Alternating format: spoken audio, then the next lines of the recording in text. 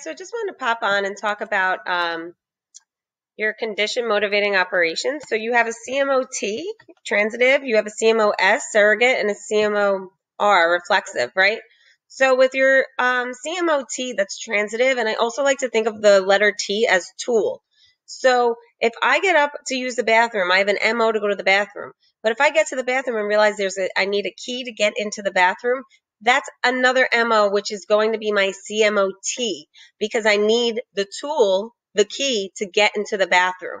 Okay, so when you need that tool, that is your transitive.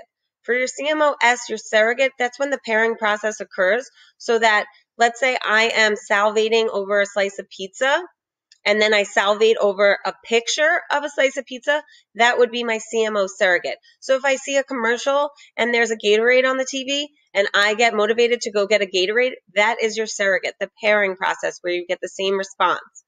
And then for your reflexive, it has to do with warning. Think of warning when you think of reflexive, right? So with the warning, let's say there was a cop behind me, I'm going to try to avoid that cop by making the first turn I can make out of there, right? Or if I'm used to always I'm paying my credit card bills late, and I decided that I keep getting all these late fines and I'm really upset about it, the next credit card bill I get, I pay it right away to avoid getting that late fee again.